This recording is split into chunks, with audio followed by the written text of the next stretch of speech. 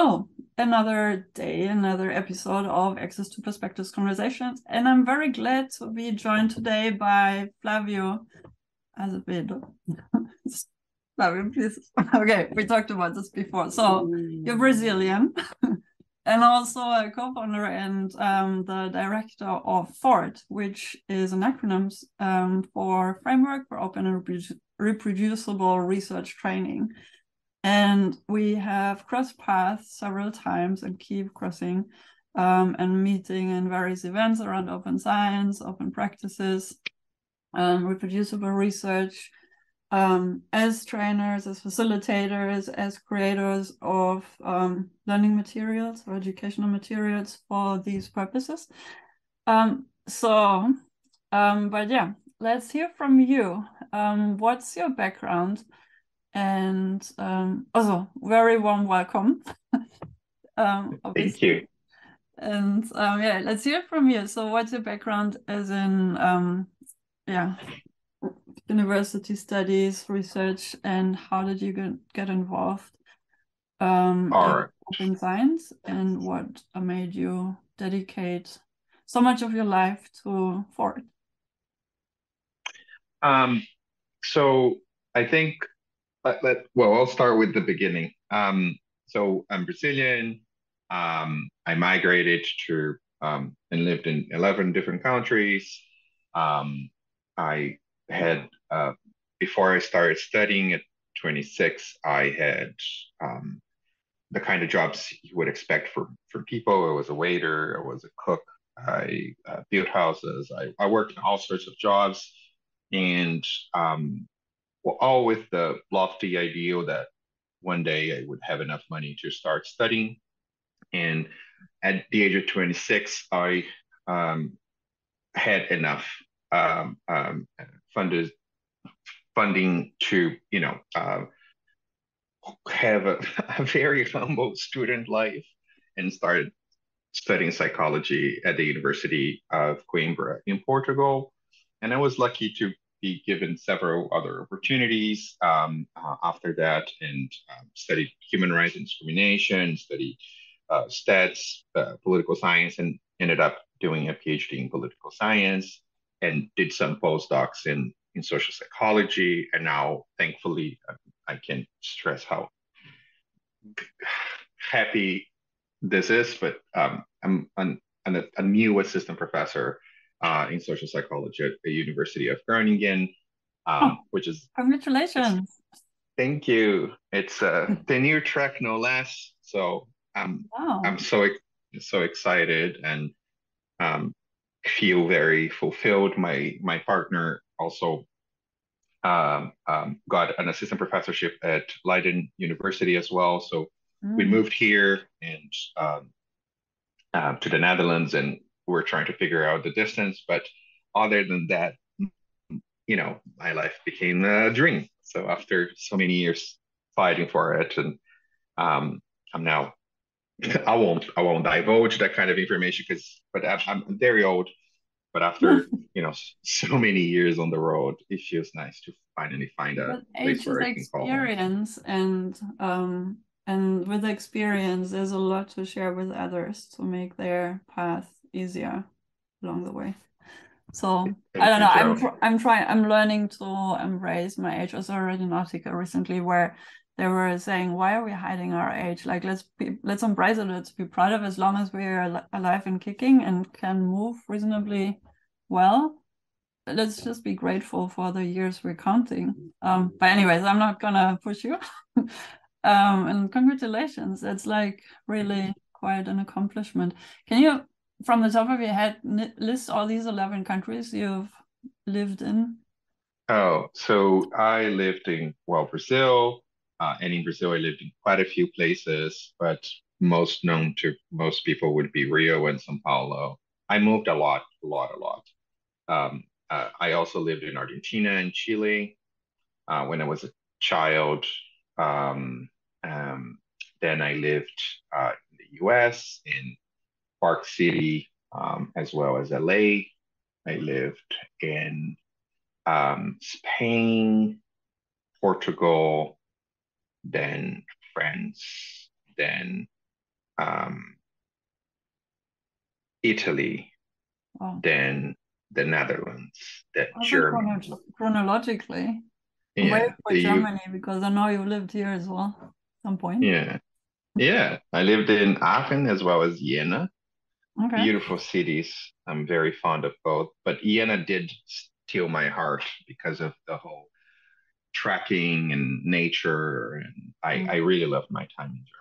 Then UK, and now Groningen. Was that 11? I think. I think Probably. I count. No, who's Yeah, counting? yeah, Counting age or countries, but yeah. I well, may have missed one, but I think researchers tend to be nomads nonetheless, but it's also some of us who dedicate our life to research who are maybe nomads before we turn into researchers. Like I yeah, knew when I committed myself to study biology, I knew that would come with a lot of traveling and moving around places.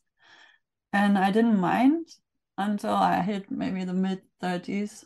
It was like, oh, maybe it's good to settle at some point, get some ease. Like, but yeah, like I can't do either. Like anyway, so I wouldn't want to miss anything from those experiences, having lived in and probably gonna live in other countries also in the future. But it's a it's a way of living, I guess. Some are more yeah. style, others are more nomadic. We are a nomadic species. I, I think I think I needed to interest. I was motivated to find myself, and I think exposing yourself to different cultures, different environments, different friends, different, you know, everything, you sort of more in contact with yourself. I think that that was on a personal level how I thought of it. And with that said, at the end side of this, and especially in the last, I would say, 4 or 5 years, where I was postdocing, I really longed um, for a home, a place, more stability. You know, the experience for sure is, edifying, taught me a lot, made me, it's a humbling experience, but um, I, I'm glad I found a place. Mm, yeah, I bet. Well, yeah, with a secure position, which is hard to find these days in academia, it makes it easier to settle down to some degree. But it's like yeah, it's like the security and the consistency, I think is something that I also appreciate, and yet I feel like always itchy to travel again after some time. But then it doesn't have to be a full move maybe anymore at this age, like mine. Referring to Yeah, mine only. yeah. I think in my plans is to, go to conferences more and maybe workshops and give it's a position of privilege, extreme privilege in a very privileged country and environment. And I hope to use this position and the powers that come with it to elevate the voices of others and maybe educate, train people in less fortunate environments. Mm, And traveling to these environments is part of this. yeah. So, FORRT, how did that come about? Like, what was the trigger to sit down with the other co-founder and probably a team of early adopters to set FORRT up and bring it into the academic ecosystem? Yeah, so and uh, was between quotes an accident. We were at the Society for Improvement of Psychological Science, which is this very different, innovative conference with very much the right people to, affect change. And it was in 2018, so we already were aware of the replicability crisis, the credibility revolution, and etc. But it was very early on, and at a time, the open education, open education as part of open science within academia. This is super important to emphasize because librarians, as you know, have been thinking about what on these topics forever. But in academia, it was very much, at least to our knowledge, it was very much a neglected topic. And we were in this workshop, better framed as hackathon, where just people get together and try to generate new ideas and new actions, right? Very, very action prone. And we found one another, Sam Parsons and I, that shared these same ideas that we need to talk more about open education. We need to democratize learning. We need to unburden educators and help them. We can just say, hey, here's yet another thing that you need to do, open science in this case, on your research, but also in your teaching, right? So we thought that we needed an organization that could be educationally focused and whose principal goal at the time was to unburden educators and trainers and everyone, just trying to set new norms and trying to, push the cart forward. And later on, very early on though, it became clear that on top of the open education part, we needed to also push the diversity, equity, and inclusion and accessibility part as well as an integral part of open science, which then led us to reformulate some of our arguments and some of our missions and even identify ourselves instead of open science, but with open scholarship, which is a far larger, broader umbrella. And that's the origin story. I hope that wasn't too boring. No, not at all. And it's also a beautiful example of how organizations come to existence through events like hackathons, where where you have an opportunity to meet, and also to all the listeners out there, like, use these opportunities. And they might seem a bit casual, but it's in the casual atmosphere and circumstances that great initiatives get started usually. Yeah. And this is just one key example of such an important resource and organization to foster open science and promote. Thank you. I just want to give a shout out to ZIPS, the Society for Improvement in Psychological Science, because it was literally the cradle for so many great initiatives. And it still works relentlessly to support a lot of initiatives. And it doesn't care, for example, I was in political science, nobody ever asked me, oh, are you a psychologist? Because we can't help you, sort of thing.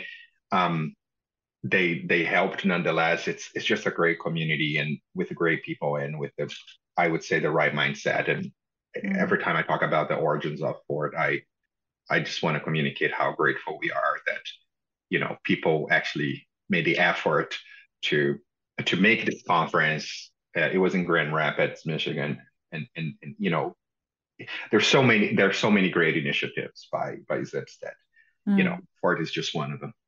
Yeah, I heard that also IGDOR is an organization I'm also a member of, the Institute for Globally, I have to look that up again, globally diverse, open, well, basically what I'm trying to say is that also IGDOR is born out of SIPS.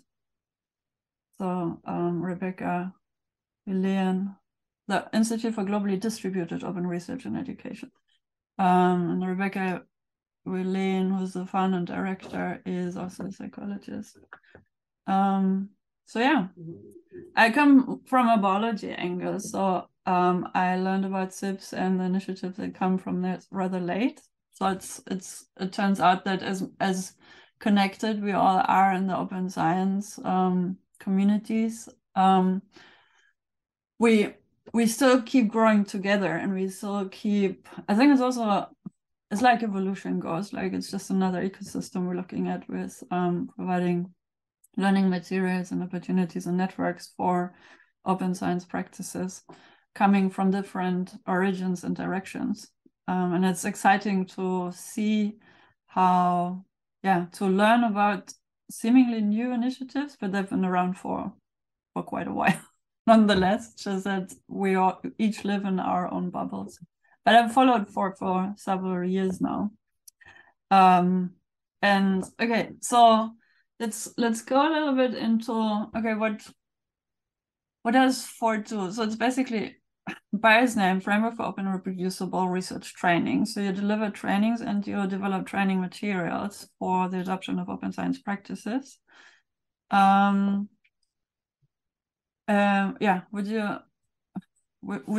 could you share a little bit more, like, or give a few or one or two examples of how this would then look like? And I also want to what's really useful and also has been developed quite a few in different places is the glossary, but I feel like the FORRT glossary is like the most coherent that I've seen as far. It's quite something to learn and familiarize ourselves with the terms that rotate around open science and reproducible research. Okay, but over to you. All right. Okay, so please do stop me because your question is very broad. So I can already foresee that I'll talk for a little bit. So feel free to. Ahead. That's the whole point. It's your stage. All right. So so FORRT basically is an interdisciplinary community. We're more or less 750 people plus of mostly early career scholars that are trying to integrate open scholarship principles into higher education.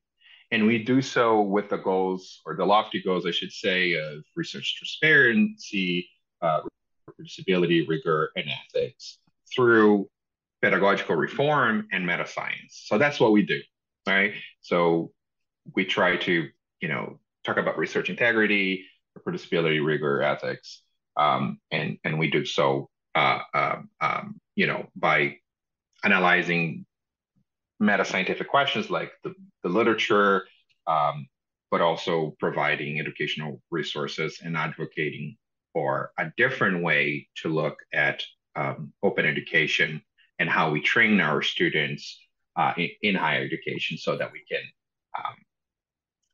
train them to be better consumers of science. I think that's fundamental to FORRT, and train them on epistemic plurality, epistemic uncertainty, all that good stuff, so that when they're, between quotes, finally free after their bachelor's or they proceed to something else, at least they can, in their lives, deal and have an engagement with science that is meaningful, and even in 10 years they can, in a society with a lot of misinformation, conspiracy theories, etc., it can be difficult to distinguish truth from something else. And essentially, we argue that reform of how we educate our students, no matter what, if we're talking about history or if we're talking about, I don't know, psychology, open science principles should be more integrated for several different reasons, right? So that's mainly what we do, or the reasons why we do it. Now, when it comes to what FORRT does, we have two major branches. One is advocacy, that I'll talk to you in a bit. And the majority of our work is to leverage big team science approaches to produce educational resources to unburden educators or trainers and learners of open science. So, for example, if you go on our website, there is an educational nexus. It's one of the pages where we essentially have, I think, around 15 educational initiatives. So we have, for example, we came together and through a consensus-based, community-based effort, we sort of cluster the open science literature across several different fields into clusters. So to organize it, and we also provide a syllabi. We also provide 200 summaries of open scholarship with the goal, not that you don't need to read papers, but it's more like you want to cycle through more knowledge faster, right? and there is also the barrier that, in the global south and low and middle income countries, uh, it's not always that they have access to paid wall articles, and it's our hope that at least they have the gist of the article. Not that that is a solution in any shape or form, but at least that there's some initiatives trying to make things open as well. So it's looking at this multidimensionally, I guess. We also produce lesson plans, meaning that if you want to teach, say, about topics such as how not to be cynical, or register reports, or neurodiversity, inclusion, what is the difference between correlation and causation, qualitative research, etc. So all these topics, there are lesson plans that helps the educator, just guide them. We also developed a glossary of open scholarship terms with 250 terms, and where like 120 people approximately came together. And also through consensus, we are firm believers on that community side of things, that together we can help better, right? Not only one another, but also the community at large. And we defined several terms which are freely accessible to everyone anywhere. And now, as some of the FORRT projects, like replications and reversals, and the glossary is a dynamic initiative, and that means that we are constantly trying to update it and improve it. So we are currently on phase 2. So we have published a paper on it. We have released our first glossary, and now we are expanding from 250 terms to 300 to, I'm sorry, with more 350 terms for a total of 700. And it's awesome, right? And we're also translating it into 10 different languages. Are you serious? Yeah. And there is, if you're interested, there is a German team. They are translating the original 250 terms for sure.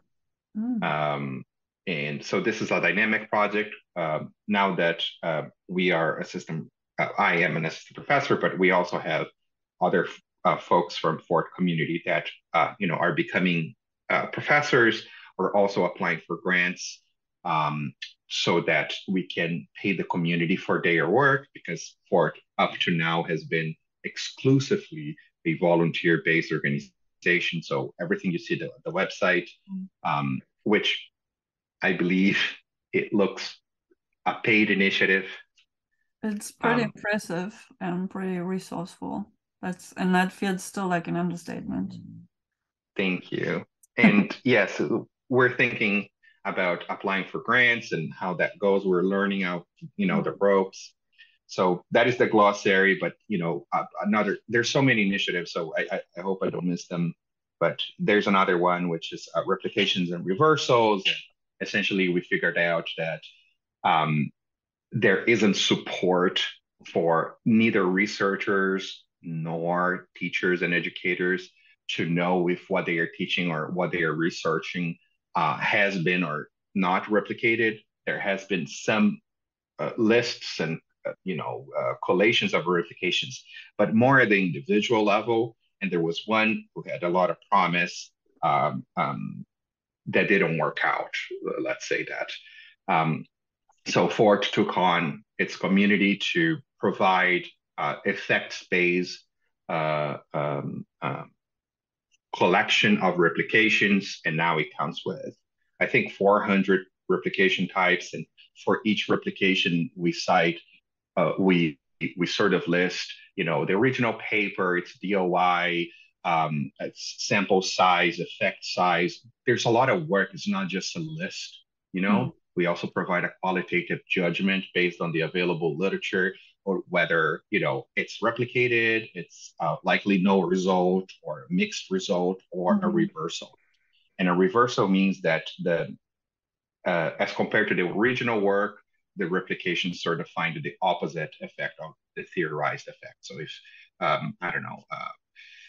if a relationship between A and B was theorized originally as being positive related, replications found on negative relationships. So that's the reversal fancy name that we give to that initiative. Mm-hmm. We also have a team devoted entirely to advocating for neurodiversity and the connection between the neurodiversity movement and the open scholarship movement. Um, um, that advocates for the inclusion of both diversity of people, but also neurodiversity and inclusion of neurodiverse folks into academia.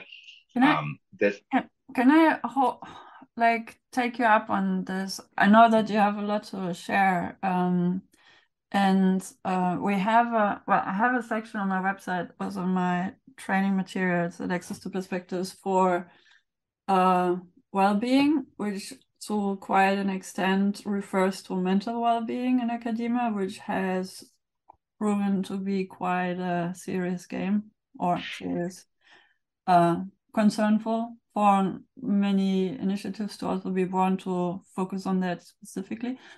And I've also come out in this podcast a while ago, several episodes ago, of having dealt with and probably continue to deal with depression. And like in working through that with and for myself, I've come to terms with myself that it's not, well, it's like the depressive state is a symptom of a sensitive mind, which I very much appreciate, to be quite sensitive as a human being.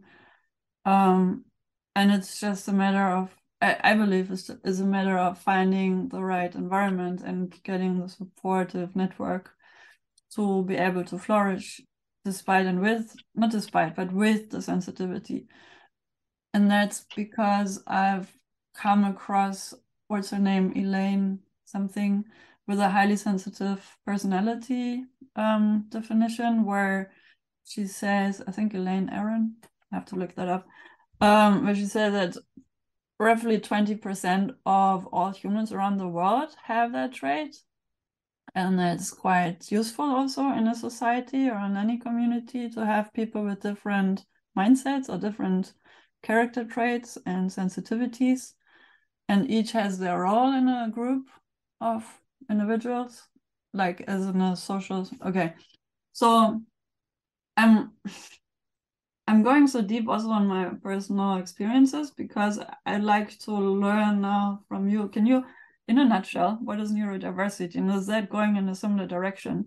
Appreciating that people are different and it's not necessary. It's historically in Western society has been labeled as a disease or a deficiency, but is it really? But it's not that we have to solve this here and now, but like what does the neurodiversity movement try to achieve? And yeah, so just to hear from you.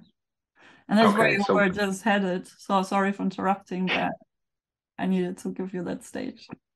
Listen, it's so very important to include people's narratives to explaining something. So I really thank you for your comment and also sharing, and because it plays into neurodiversity for sure.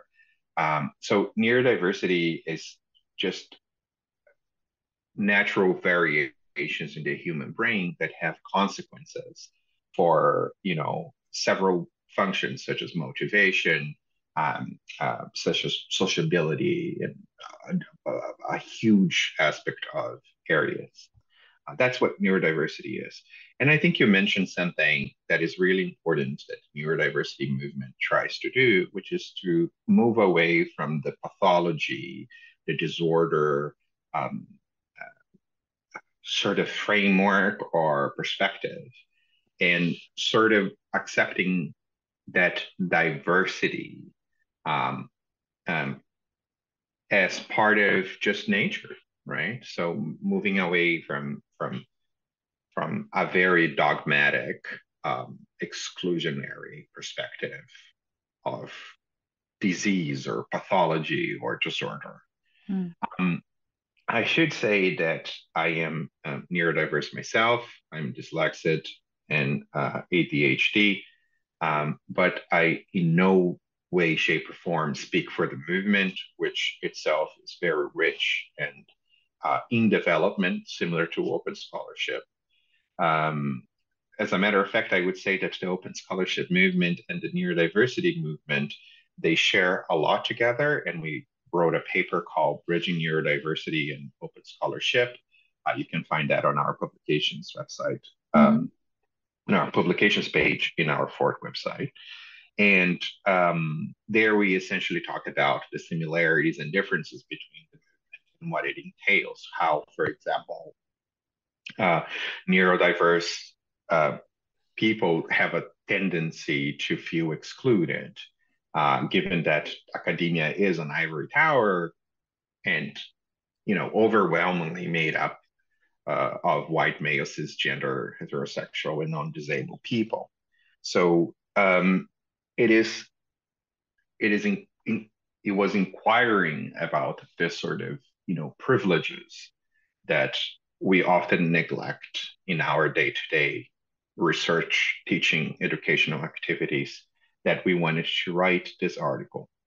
And this is just, this is sort of the manifesto from this neurodiversity team inside FORRT, but we have also done research on or published or advocated for neurodiversity in academia in different ways, in different outlets. We wrote a piece for APS.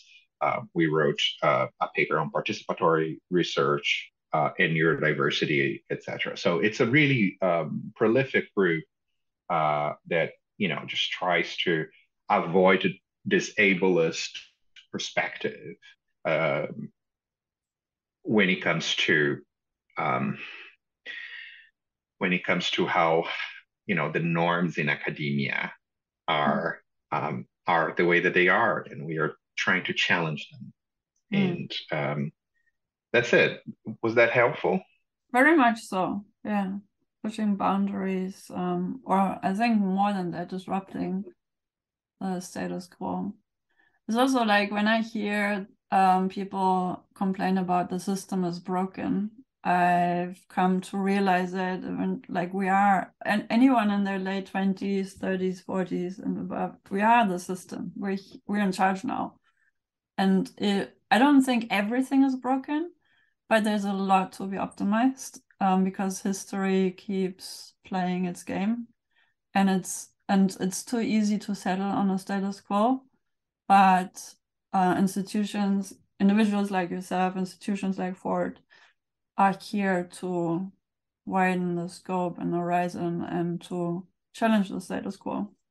And also, like, it's like we're in charge in doing so. So it's sort of, I feel it's sort of our responsibility. And I think, I don't know, speaking for myself, and then I would like to ask you if you feel the same way. It's a lot of work, but I couldn't do it any other way.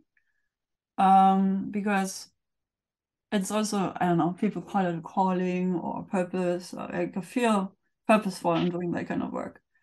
And it's important. And again, we're in charge, we're responsible. So whatever we don't like, we can change. We're here.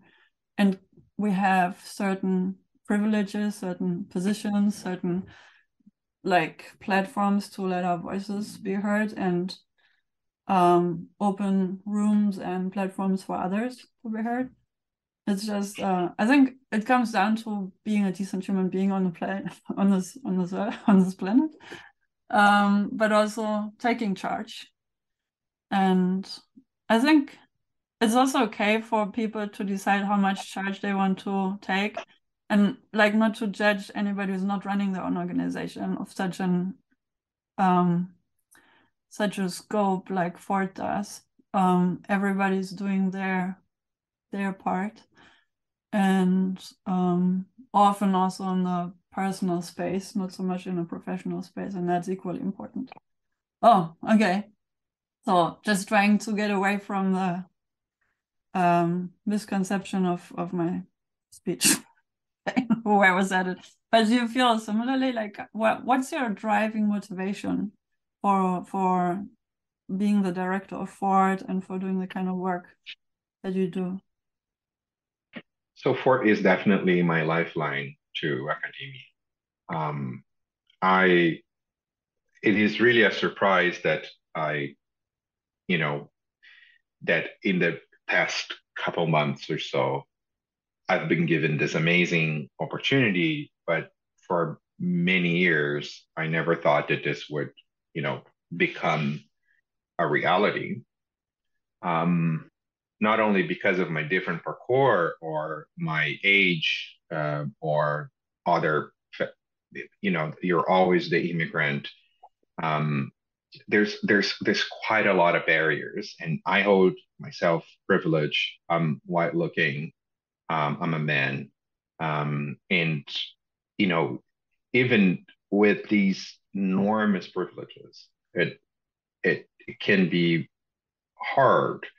Um, how to learn to communicate, what is the nuances of communication as you rise up on the echelons of society, Mm. right? How certain norms that you have within your own culture changes as you move countries for sure, but also the layers within countries of the socioeconomic statuses. So all this to say is that um, it is it is an enormous privilege to be around that community. I've learned so much, and it was for many, many years of my life the best thing about academia. Mm. So I think that my motivation in many ways was very selfish because I learned more with them than with elsewhere. And I learned with this community not only how to be a better researcher but also a better human being. And it is the most intense and beautiful experience of my life. Mm. Yeah, I feel similarly with Africa Archive, which is a lot of work, but also such a steep learning curve on so many levels. Yeah. So yeah, I can see, I think, as much as I can see parallels in our journeys. All right. So what's next within FORRT? I mean, we've heard what's next for you. You're settling in your professorship or assistant professorship for the time being.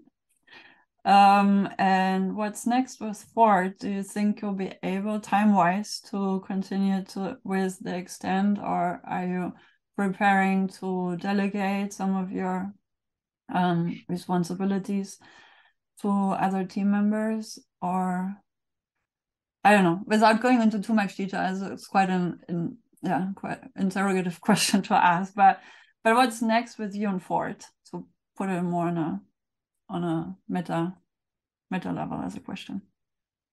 Yeah. So something I left out, or that I shouldn't have, is that Ford is really, really a big community, and I only do the sort of tying at the, and putting all together in several ways, but essentially there's leads for each of these projects, right? And they are not only extremely independent, a lot of what is in there, it's their work. Mm. And I have a role to facilitate the projects that they envision as that needs to be done in many ways. And as long as it fits with the ethos of FORRT, as I mentioned, very open scholarship with diversity, equity, inclusion, um, then it should be fine. We have a team called Team Ideas, and people go there on Slack and propose ideas, and they are able to start their own FORRT initiatives as long as they receive training and how to communicate it, etc. With folks. So because it's a volunteer organization, and that not that non-volunteer organizations don't need that kind of training, but it's especially relevant when everybody's just donating their time, right? Um, so the reason why I mentioned that is that technically I don't delegate things to people. Not It's just because I'm not sure I do that much. But I do devote a lot of time in community building, meetings, Mm. hackathons, trainings, and etc. So, but what is in the future for FORRT is we're going to continue to advocate for diversity, equity, and inclusion, and ever more trying to embed words that are not synonyms together. So robustness with diversity, inclusion with gender disability, research integrity with ethics. And so that's the plan. It's to make these things undissociable, inseparable, and make the open scholarship movement recognize, hopefully, sometimes we call it open science 2.0, recognize the need for uh, this this non-separation.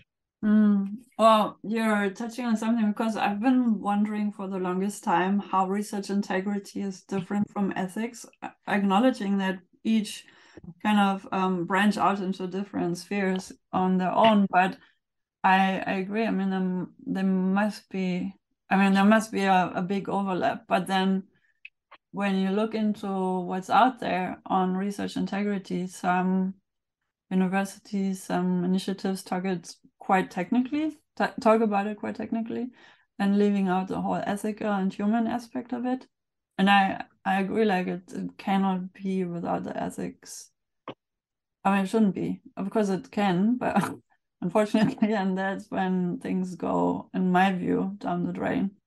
And that's when we compromise animal rights or human rights also within research and academic practices.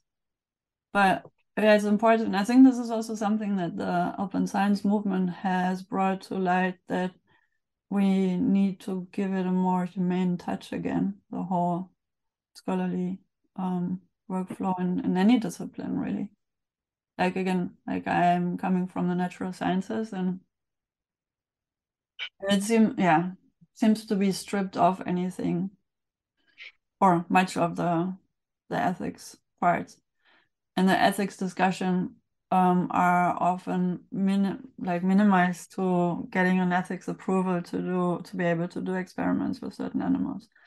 And that's it, but not to ask the questions of why and what's the purpose, how can this be implemented? Just because we can do certain experiments doesn't mean that we have to. But so I think this is also a conversation that's been quite lively, and probably especially after the Second World War. Like when I was talking to my mother and her generation of researchers. And I feel this has gone missing in the past couple of decades or three. The question of purpose for research. And not saying that there's none out there, there's a lot of purpose-oriented research happening, but what we see being published often gets stuck in the publishing pipeline, which seems to be cluttered on a journal level. So how can we see research finding its way to societal impact? But that's something that I'm focusing on, and I think like I see a lot of that also in FORRT's mission and vision. Yeah, absolutely. I think you touched upon so many things there, Joe, that I'm uncertain if I can provide.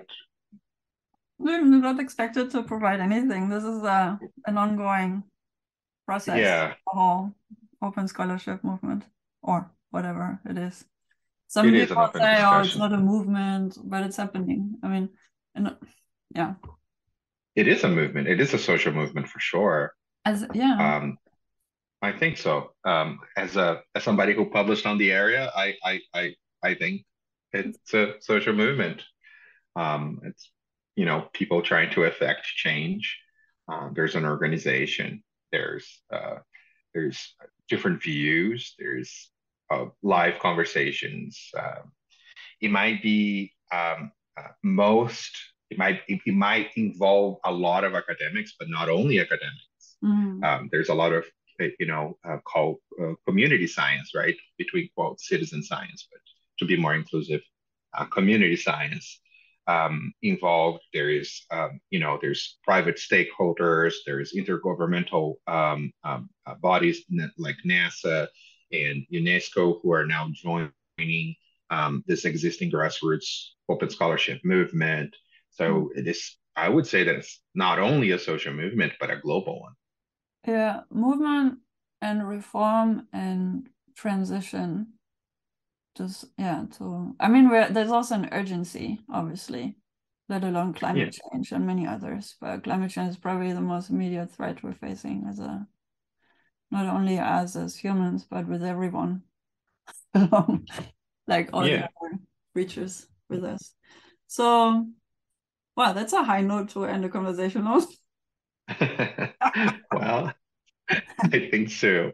The I think urgency so. is on. Let's get FORRT into action. Well, FORRT is very much in action, and let's get the word out. Are you open to onboard new volunteers and team members? Absolutely, yes. It's an open organization. From the website, you can enter the Slack, and there is a manual of onboarding. People can read, but just introduce yourself on our Slack, and anyone who might be listening. And we try to be very welcoming of everybody. And some folks say, "Oh, I need help with this." Some folks say, "Oh, I just want to help. Let me know what I can do." Other folks are lurkers. They're just there, and that's awesome. It's awesome to provide a community that people, how can I put this? Install Slack on their phone or their computer, just to be aware of what we're doing. It's an immense gift. Yeah, and then they probably take the message further in other channels, and it's also a way to contribute. Excellent. Yeah. So everyone head over to the FORRT website. It's FORRT.org.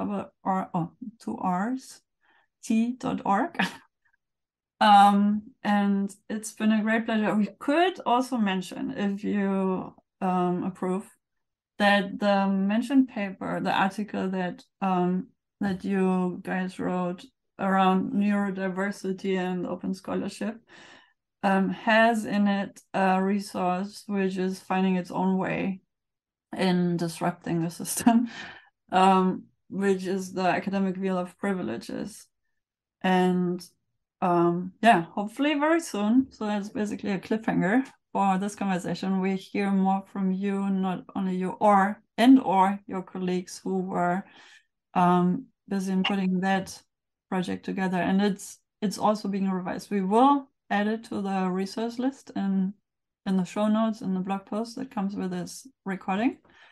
So you can already look at it and then hear more from you, Flavio, and your colleagues on how this came about.